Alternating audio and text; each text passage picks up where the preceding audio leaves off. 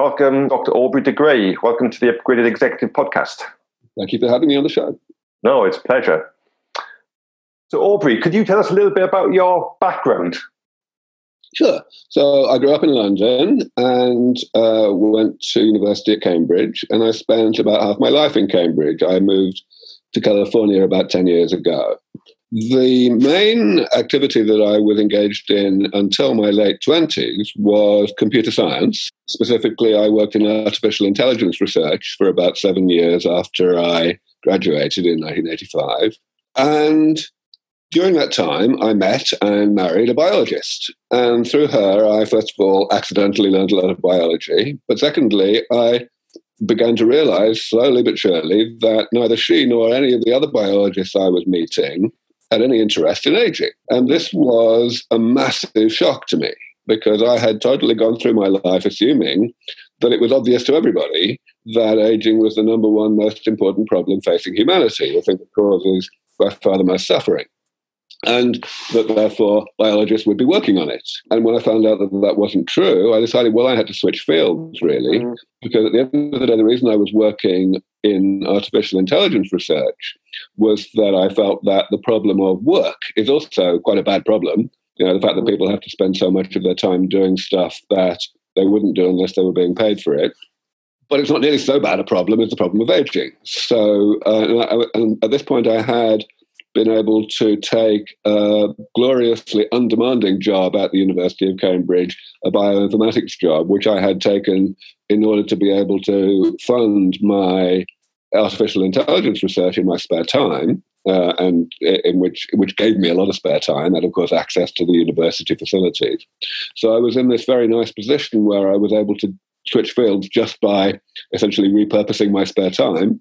And I was earning enough that I was able to pay my way to conferences, because of course back then nobody knew me, I wasn't being invited anywhere, to start to learn a lot and to get known and to publish well-received stuff. I had this kind of eureka moment in the summer of 2000 that has basically dictated everything since.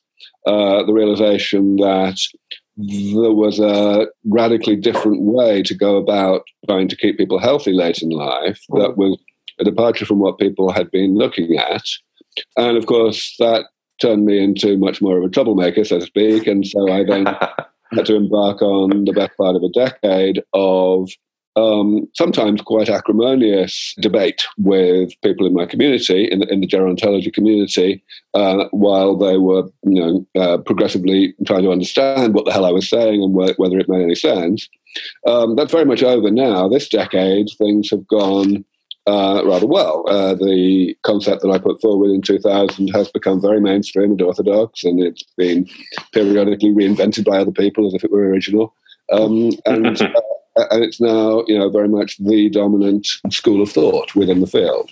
So my own work these days consists of essentially leveraging that, making sure that the community, both within academia and beyond, including, of course, the private sector, is as well equipped as possible to implement all of this and to make the whole thing actually happen. That entails, of course, being the chief scientist of a research charity, a biomedical research charity here in California, SENS Foundation. So I oversee a bunch of the most important cutting-edge research in this area. And it also entails, using my influence to optimize the way that everything else is going, to, introduce founders of startup companies to investors and such like. Wonderful. So, Aubrey, why the journey from London to California? It's not just that it has better weather, it's that it is the place in the world to do anything really pioneering. It's really, to me, the thing that makes Silicon Valley unique is the attitude to failure. Basically, everywhere else in the world, even other, tech centers like, Boston or for that matter, Cambridge, in those places, if you fail, most people think that you're probably not very good. But in Silicon Valley, it's just not like that. What happens is that if you fail, the first thought that people have is that you were brave enough to try something really difficult, therefore they'll give you another chance. This is the largest community in the world of people who want to aim high. and and that includes, of course, wealthy people who are interested in funding such work and in perhaps making money out of it. And it also includes youngsters who want to just allocate their time to the most important causes facing humanity. Good. So, Aubrey, how would you personally define aging? Aging is actually very easy to define, but you're quite right to ask the question, because there are so many different definitions of aging out there. Essentially, most people, I think, just try to oversimplify it. Aging is simple, but it's not quite as simple as some people try to say. Aging is the combination of two processes.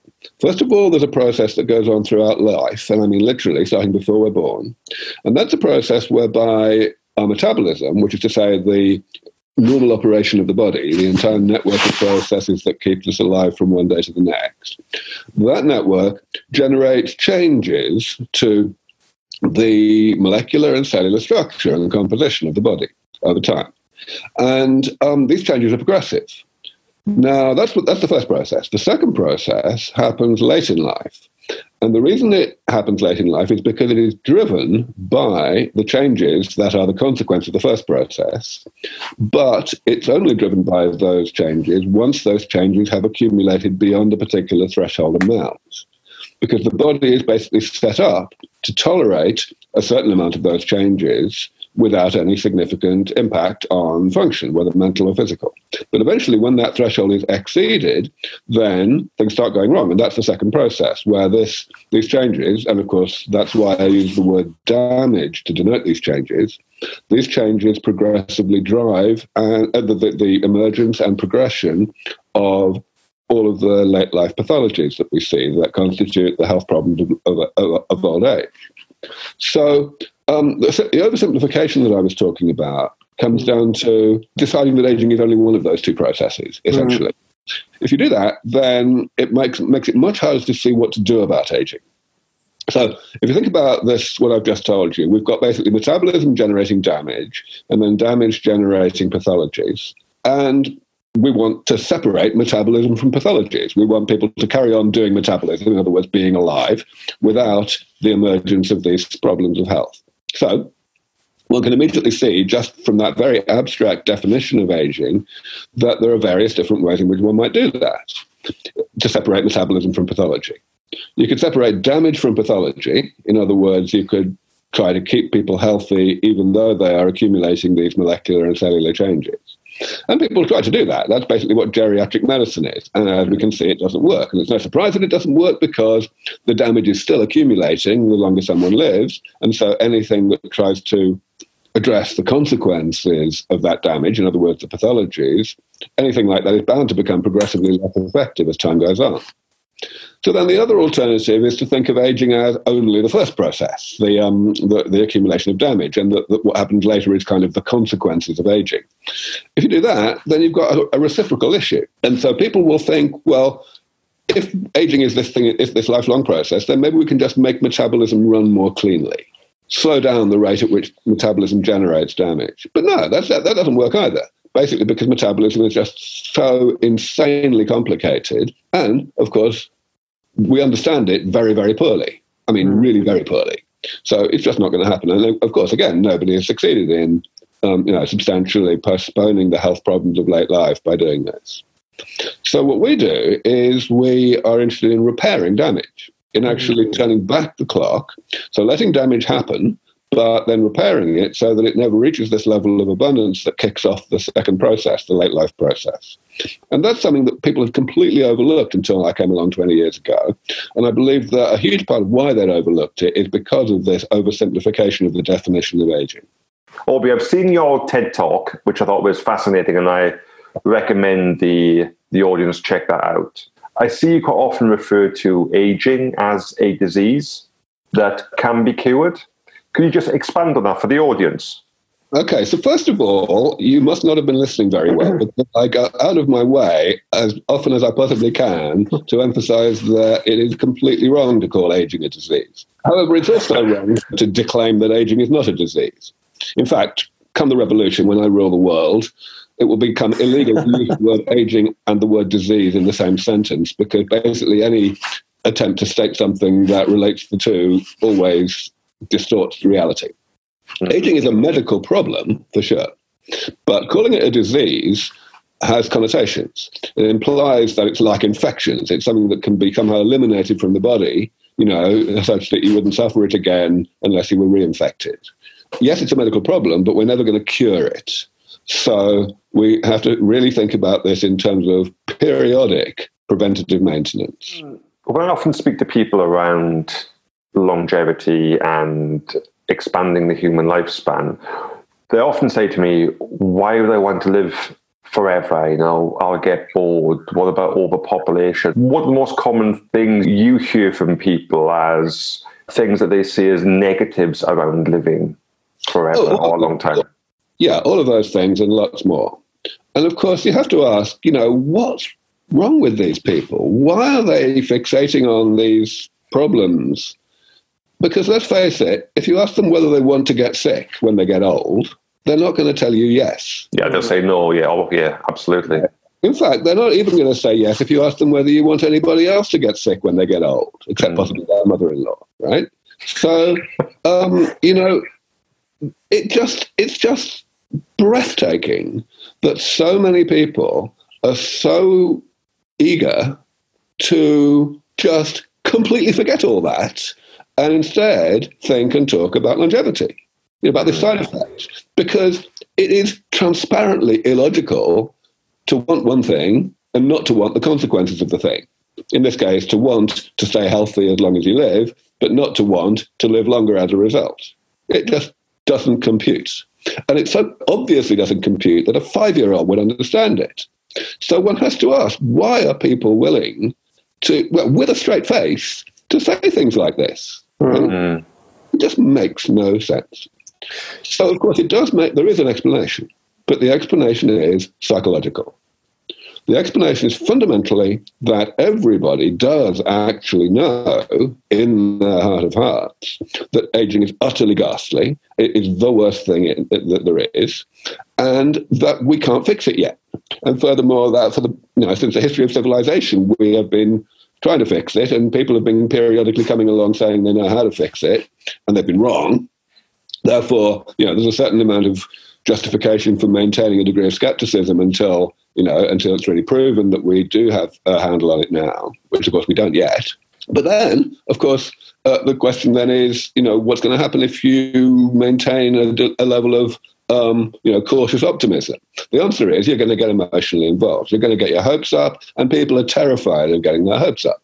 So the only way that people succeed in putting it out of their minds and getting on with their miserably short lives and making the best of it, rather than being preoccupied by this terrible thing that's going to happen, is by constructing these completely ridiculous, laughable arguments.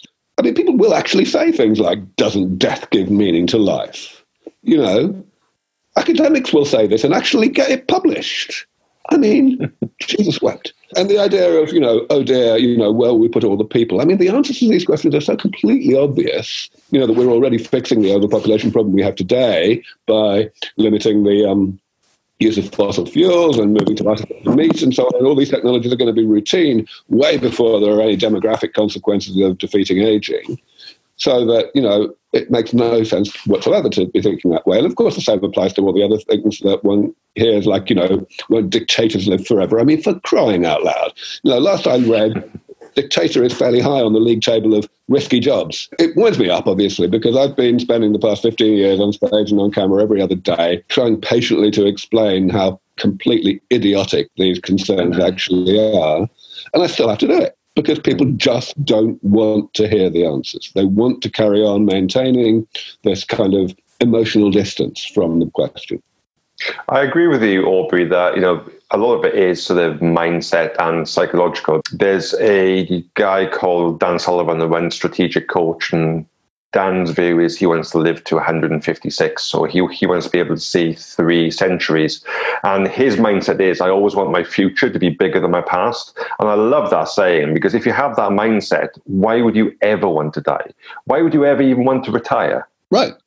I mean, even if you don't think bigger than your past, even if you think, I don't want to get sick anytime in the next 20 years, but that 20 years is a rolling 20 years. It doesn't get shorter as time goes by. I don't really think about what I'm going to be doing when I'm 500 years old. I just think about, how good life is right now. One of the things I've heard people like Dave Asprey talk about is that if you can live for the next 40 years, you've got a great chance of living for the next 100. Would you say that's a fair comment? Oh, absolutely. I mean, I would be happy with slightly smaller numbers than that. I would say if you live for the next 30 years, then you've got a great chance of living for the next 100. And indeed, if you make it to the next 100, then you are virtually, home and dry. How long might we live for? Okay, yes, so perfectly good question. But the answer is there is no way to put a number on it. The way I can explain that is that once we develop these rejuvenation therapies that are currently under development, and of course some of them even as far as clinical trials, once we get them working and working in combination, which is something that I think we have at least a 50-50 chance of achieving within about 17 years from now, those therapies will give us perhaps an additional 30 years of life. But because they are rejuvenation therapies, they will give those 30 years not to people who were born then or who were kids then, but to people who are already in middle age then or older. Let's say 60 years old for the sake of argument. So what I mean by that is that if we give a 60-year-old these therapies at that time, then they won't be biologically 60 until they are chronologically 90. That's 30 years. So we've bought these people 30 years of time. But we've also bought the scientists 30 years of time in which to improve the therapies. Now, we will need to improve the therapies because when these people come back and they're biologically 60 again, the damage, what I mean by that is that the amount of damage they have in their bodies will be the same as it was before they got the therapies, right, when they were 60. But the composition of that damage will not be the same. We'll be applying these therapies as often as we like, which means that the easy damage will essentially not exist. It will be negligible in abundance. And the reason these people are biologically 60 for the second time is because the difficult damage on its own has risen to the level of abundance that was equivalent to 60-year-old. Right. So we will need better therapies. If we just carry on giving the same therapies, then nothing's going to happen. And the person is going to carry on getting more and more damage and getting sick and dying. But of course, this 30 years that the scientists will have had to improve the therapies, that's a hell of a long time in technology, any technology. And of course, we're talking here about refining something which is already working at level, at version 1.0. If we look at other technologies in history, we see that subsequent to the initial fundamental breakthrough, the refinements that improve the quality and the performance of the technology are always really rather steady and rather rapid. So it is absolute racing certainty that by the time these people are 90, we will be able to give them substantially better therapies that will repair not only the easy damage, but also a good chunk of the difficult damage. So we will be able to re-rejuvenate the same people. And that means that they won't be biologically 60 for the third time until they're, let's say, 150. And so on. Basically the job is just to keep staying one step ahead of the problem. And as you can see, actually it becomes progressively easier to stay one step ahead of the problem because the residual damage that's so difficult that we can't fix it yet becomes more and more residual. Right? It takes longer and longer to reach the pathogenic level. So this is what I've called longevity escape velocity, the minimum rate at which we need to improve the comprehensiveness of these therapies in order to actually do this, stay one step ahead of the problem. And it's certain that we will achieve that subsequent to getting that first 30 years of life extension that I believe we will achieve with this first generation panel of therapies. So what this adds up to in terms of your original question, Ben, is that people will just never get sick from having been born a long time ago. They will always remain young adults, biologically. And therefore, the risk of death will be the same as the risk of death of young adults. So we can ask that question now. We can say, well, okay, if you reach the age of, let's say, 26 in the Western world today, what is your chance of not reaching the age of 27? And of course, it's really small. It's like less than 1 in 1,000 that you will die at age exactly 26, right? So the scenario is that proportion, that probability per year stays the same, in contrast to today's situation where it goes up by about 10% actually with each calendar year of one's life, of one's age. So, yeah, I mean, it's just like radioactive decay then. If you like, the half-life of such people is going to be in 4 digits. It's going to be over 1,000. Aubrey, you were saying 17 years. Where does that number come from? Because it sounds quite specific. So, yes, of course, it's very subjective. It's a kind of an aggregate of a large number of data points that are individually subjective too, and that arise from my knowledge of what science needs to be developed, where we already are, how rapidly it's going, what kind of obstacles are likely or unlikely to come along. Essentially, it breaks down into, first of all, the preclinical stage, in other words, getting research from where it is now through to the point where we can begin clinical trials. And that we're already in clinical trials for a few of the components of what needs to be done. A lot of the others will be in clinical trials in the next 1 or 2 years. And I think there will be very few exceptions within 5 years. I think everything will be through that phase. Then there's actually conducting the clinical trials. Of course, clinical trials take time, and some of them don't succeed anyway, and you have to start again. So I'm adding, at least another 5 or 7 years there to actually conduct these clinical trials.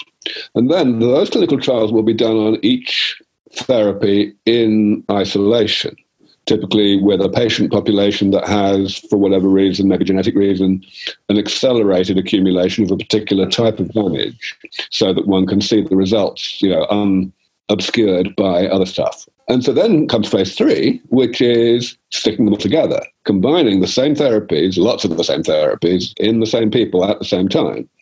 And, that is not the way that medicine normally proceeds. Medics like to try to keep things simple. So that's going to be a challenge again. So that's why I throw in another, let's say 7 or maybe even as much as 10 years on that part, because we just don't know what kind of obstacles we're going to encounter. So yes, that's what gets me to this number.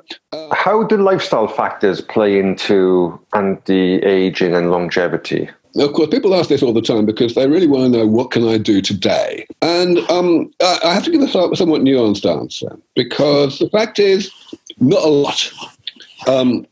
You can't really benefit your life very much with lifestyle or diet optimization. At least most people can't. But not nothing either. Every day, every month, every year that you can gain by looking after yourself is definitely better than nothing, because it improves your probability of making the cut. In other words, being around to benefit from the things that don't yet exist that we're working on, even if it only improves that probability by a small amount. Plus, also, I have to emphasize what I mean when I say you can't do it very much. I have to say what the baseline is, because, of course, there is a big difference between the longevity that you would expect if you have a really bad lifestyle versus a really good lifestyle. So what I always say is that the right way to judge it is to start as baseline being living the way your mother told you to. Basically not smoking, not getting seriously overweight, having a reasonably balanced, varied diet, but over and above that, basically not paying much attention. And certainly if you do smoke or you get seriously overweight and so on, then your life expectancy will be substantially shorter than the baseline.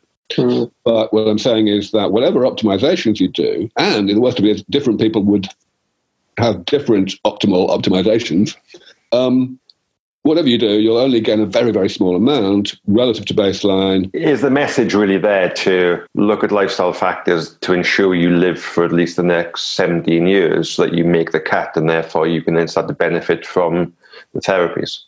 Kinda. I mean, first of all, let us remember that my 17-year estimate is a 50-50 probability.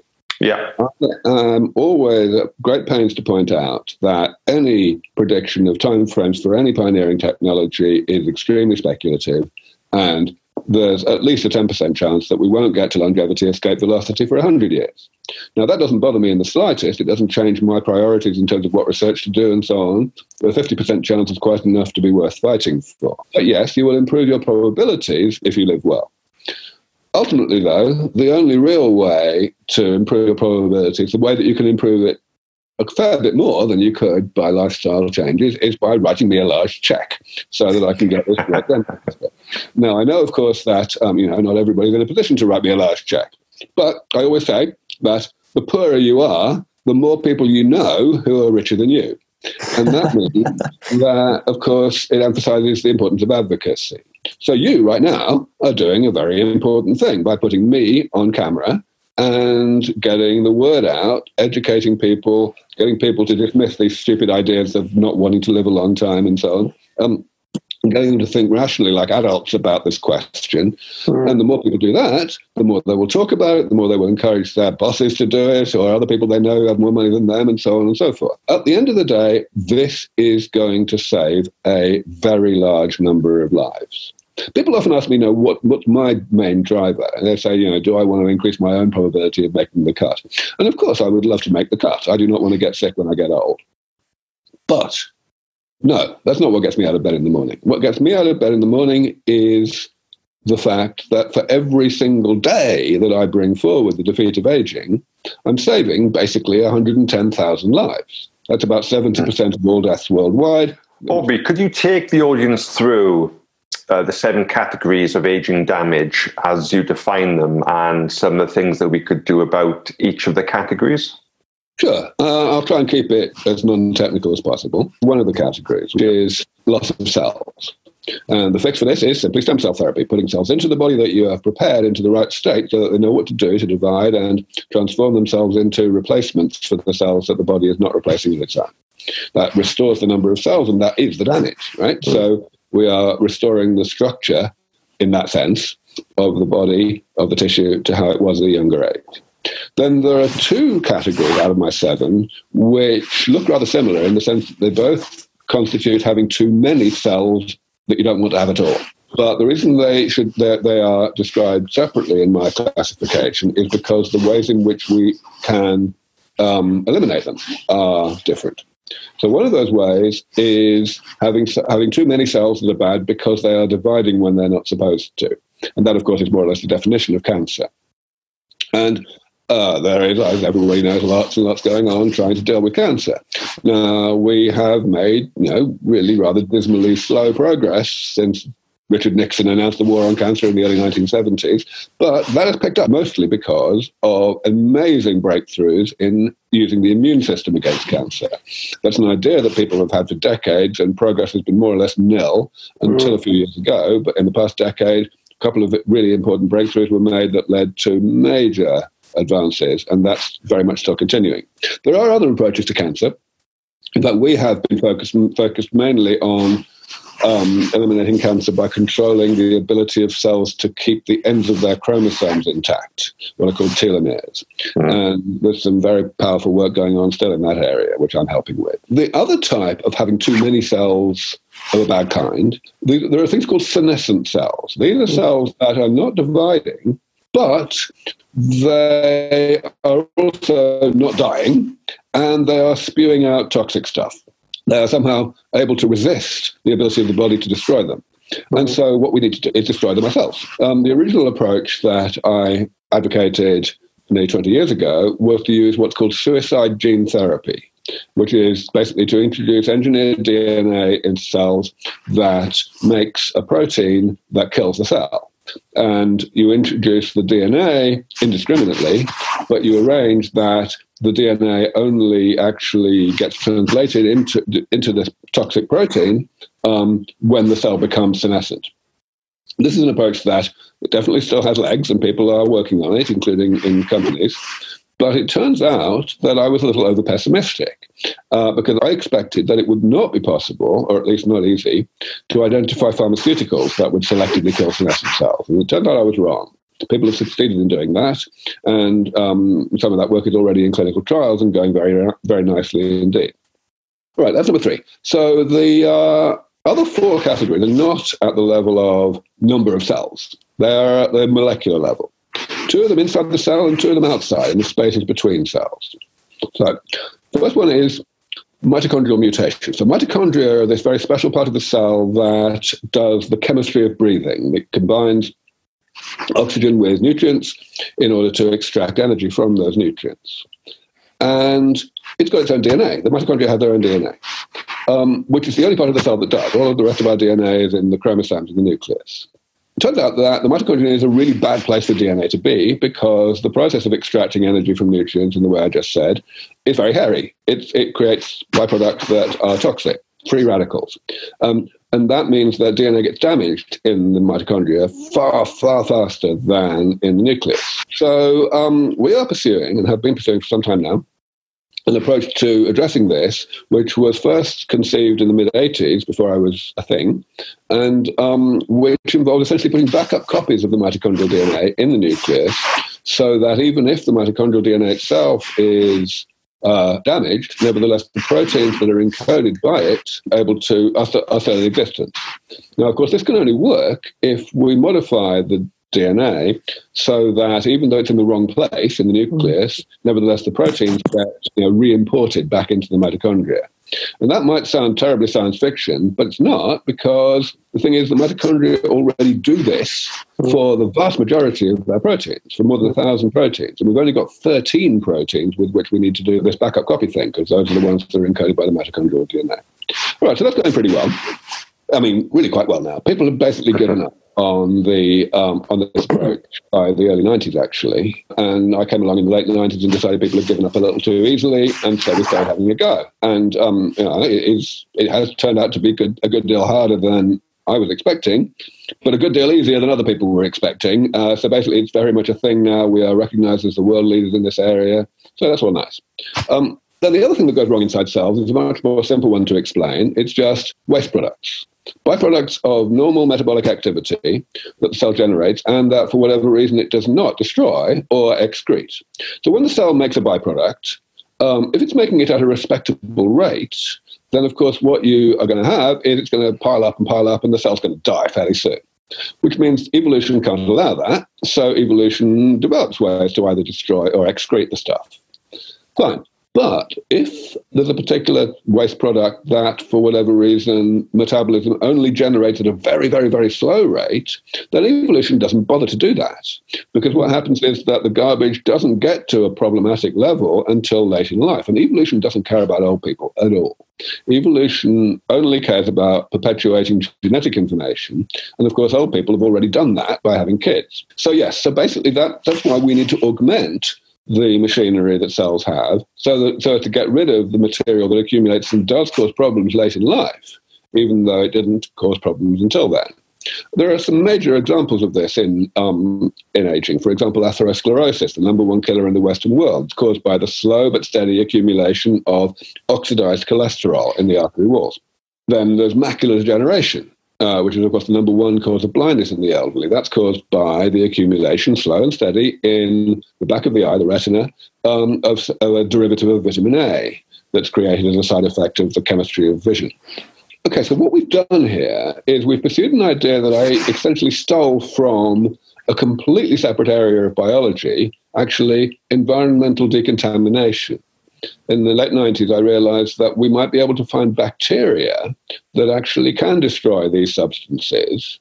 And this is what environmentalists do to eliminate pollution, like, dioxins or plastics or, explosives from the environment. Now, of course, the idea here would not be to inject bacteria into the body. That would have problems. That would have side effects. But what one can do is identify the genes, the genetic basis for how they can destroy this stuff. And then one might be able to put those individual genes into our own DNA and achieve the same effect. So that's what we tried to do. And in the case of macular degeneration, it went really well. We got most of the way there. We actually, one of our first spin-outs took our technology from there, a spin-out led by one of our ex-employees. And they finished the last step. They've been able to get very good funding, and they're going to be in clinical trials next year. Wonderful. On atherosclerosis, we are nearly as far along. All right, so that's 5 I've done so far. The other 2, as I mentioned, are outside the cell. So first of all, there is, again, waste products. These accumulate outside the cell as well. And there, things have been going very nicely. The best known such waste product is senile plaques in Alzheimer's disease, which are made of this stuff called amyloid beta. People realized in the late 90s that you could just vaccinate against this stuff. If you just got the body to recognize that the senile plaque material was actually foreign, even though, of course, it's not actually foreign, it's generated by the body, then the immune system of the brain would engulf it and try to destroy it inside the cell. And that basically means cells called microglia. And it works. You can vaccinate against this stuff. Microglia will gobble it up. And because the machinery for destroying stuff inside the cell, even though it's not perfect, or else I wouldn't have needed the previous category, right? It's a lot stronger. It's a lot more versatile and powerful than what exists outside the cell. So once the amyloid is inside the cell, it's toast. And this works. This now works in humans. People have actually developed, I think it's now up to 4 or 5 immunotherapies, vaccines basically, that cause this stuff to go away in Alzheimer's patients. It doesn't have significant cognitive benefits, in most cases anyway, but that's no surprise at all, because Alzheimer's is a very multifaceted disease. We've got to fix the other stuff as well. But having this in our back pocket is great. And that same concept has now been taken forward elsewhere in the body, because there are other types of amyloid that accumulate in other tissues, especially the heart and the pancreas. And so people are using the same concept now. In fact, we funded a lot of the work that's being targeted to the heart. So that's all great. And that's also been spun out into a company, incidentally. So then the final one is cross-linking. So turns out that our tissues, in some cases, rely for their function on being elastic, on not being too stiff. And that elasticity arises from the way that what's called the extracellular matrix is laid down. That's a kind of lattice of proteins, mostly collagen, and sometimes a few other proteins like elastin, that are linked together in a very regular pattern, and that allows them to be elastic. So this is why the skin is elastic, for example, and it's also why the lens of the eye can be distorted so as you can see things close up and then can return to its normal shape.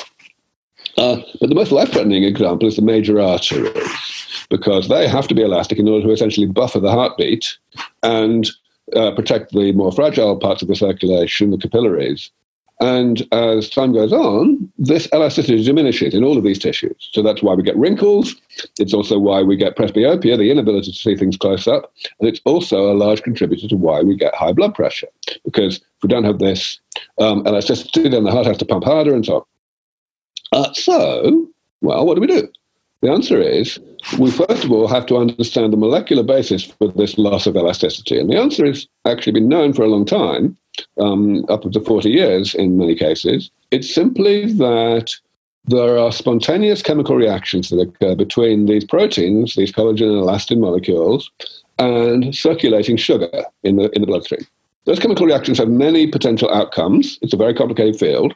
But sometimes the outcome is that a new chemical bond is formed between two proteins that are lying next to each other and were previously able to slide beside each other.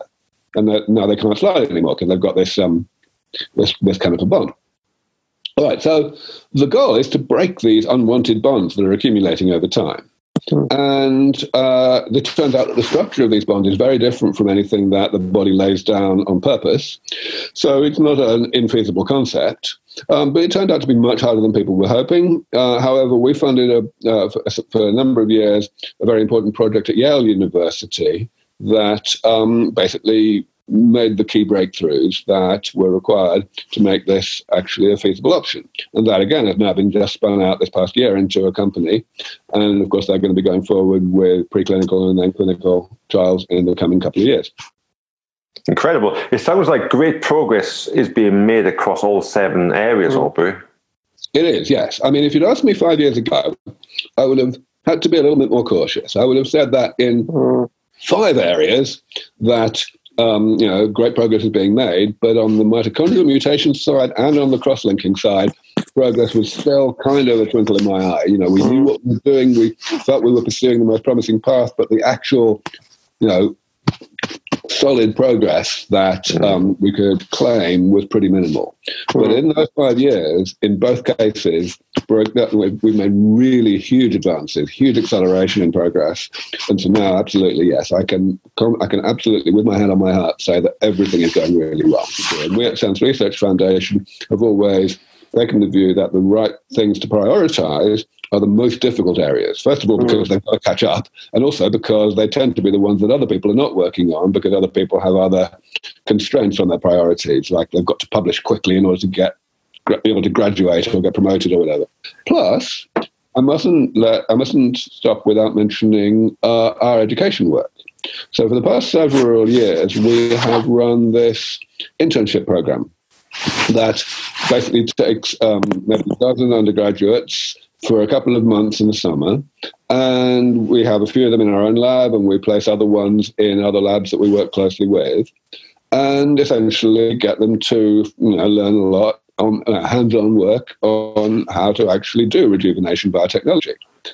It has become an extraordinarily successful program. It is oversubscribed each year by a factor of 30 or 40. So it's literally harder to get into our program than it is to get into MIT. For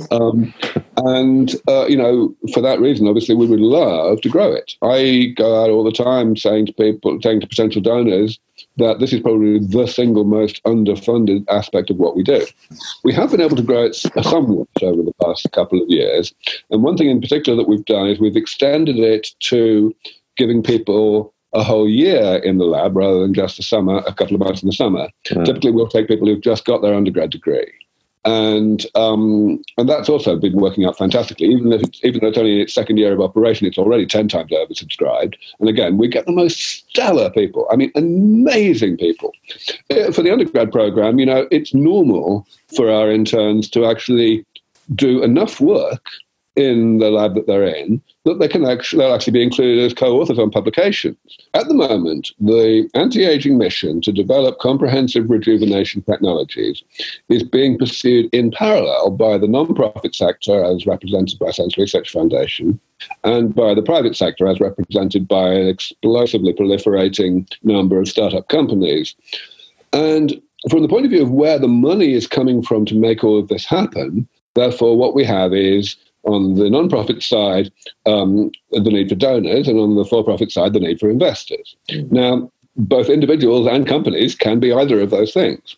And indeed, there are quite a few people who've come into this field as investors with an investor mindset, but who have also recognized the value of donating to SENS Research Foundation, not least because if you donate even a fairly respectable amount of money, then you have as much of my time as you want, and you can become aware of the information that will let you be the founding investor of our next spin-out. Beyond that, yeah, I mean, absolutely, SENS Research Foundation is a non-profit 501c3, as it's called in the US, which means that you can donate tax efficiently, you can get a tax write-off.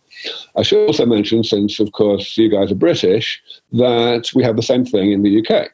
We have a SENS Research Foundation EU, as it's called. It's a British charity, so UK taxpayers can donate to us in this way. The same applies to people in continental Europe. There is a rather wonderful organisation called Transnational Giving Europe, which is essentially a consortium of charities from around the continent that essentially pass money around.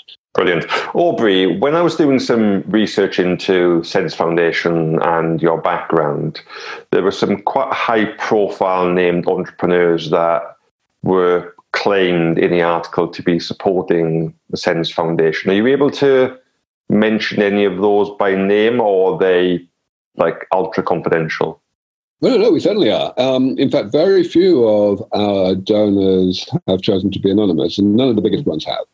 So pride of place should totally still go to Peter Thiel, who, a co-founder of PayPal, of course, very well-known investor in visionary causes. And he started donating to us at the level of something like $1 million a year back in 2006. He was there when nobody else was. It took years and years for anybody else to come along and do the same thing. My inheritance was the main reason why we were able to survive and grow, because back then we were relying on very little money. If we do it in dollar terms, I donated about $13 million. What we decided to do was spend it over a period of 5 years, because we felt that was a nice compromise between, on the one hand, getting good work done, but on the other hand, giving time to attract additional high net worth donors over and above, obviously, ramping up our grassroots donations.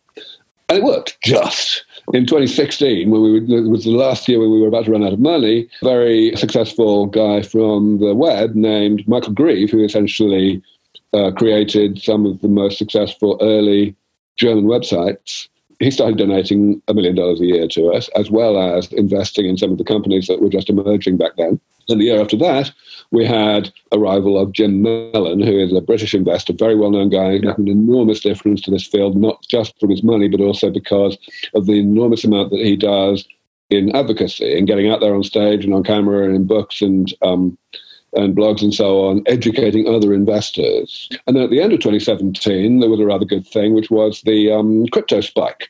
As people will remember, the value of cryptocurrencies went up rather a lot back then, not for very long, but while it did, we were given a total of something in the region of $6.5 million in the form of 4 separate 7-digit donations, one of which came from, the biggest in fact, came from Vitalik Buterin, the guy who created Ethereum. He's an enormous fan, and he's continued to give us money.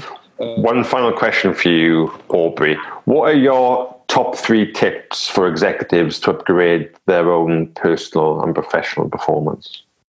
I honestly haven't the faintest idea what executives should do.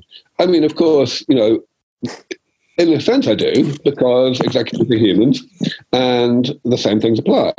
Don't get stressed. One thing that we can certainly say about stress is that it accelerates aging, only if you don't handle it well. So people often ask, you say, okay, what do centenarians have in common, right? Because they'd like to know, so that we could try and emulate it. And it turns out, unfortunately, that they have basically nothing in common. Some of them get overworked. But it's not completely true. There's one thing that almost all centenarians do have in common, and that is nothing bothers them. They haven't necessarily had particularly stress-free lives, but when they get into a stressful situation, they know how not to let it get to. Aubrey, that was absolutely incredible. I think from my own personal point of view, I'm 42 years of age now, so I've got my mind on definitely getting to 80, and hopefully by the time I get to 80, a lot of these therapies will be in a place where I can then start to take advantage of them. And then, as you were saying, then, maybe my AD goes back down to 50 and then I've got more time. So it's absolutely fascinating. You've got a pretty good chance. But remember, first of all, that we don't know the probabilities. The probabilities are very, very speculative. But secondly, I think really, I advise you to do what I do, which is to not actually try to motivate yourself in this space by thinking about the prospect of your own benefits. Because the fact is, just mathematically, it's much easier to get out of bed for the purpose of saving 100,000 lives a day than it is for, so the humanitarian benefit is a much more rational and logical and powerful motivator, I believe. What a fascinating interview that was. I'd like to thank Aubrey for his time and his insights. Remember, if you would like to access our content 1 week before it's released, please leave your details at www.upgradedexecutive.com/subscribe, and we will send you a special link so you can access the videos 1 week before we officially release them. You can also follow us on all of our social channels at Connect with UE.